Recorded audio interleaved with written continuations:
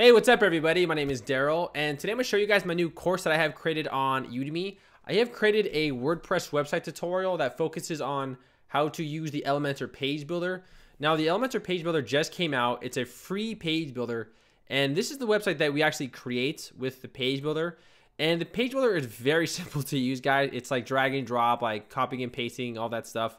And as you guys can see, the website looks good. Now, if you guys watch my past tutorials, you guys know that I focus on design. So I don't like to teach people how to make ugly websites. We're going to make a really good, professional, modern looking website. And in this tutorial, I cover a lot. I'm very comprehensive. We talk about the home page. We talk about the services page. And this is the exact website that we actually create. And also I've included the parallax effect. So this is the parallax effect. And you can have like a whole page that just focuses on the parallax effect. So it is a really cool feature that you can do with this page builder. And also we talk about pre-made layouts. Now the page builder is free, and it also comes with around, I think it's like 15 different pre-made layouts.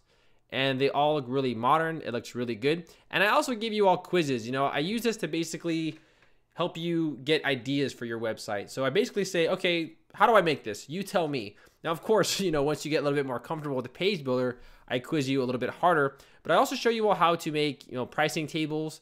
And I also show you guys how to get these images that kind of overlap right here.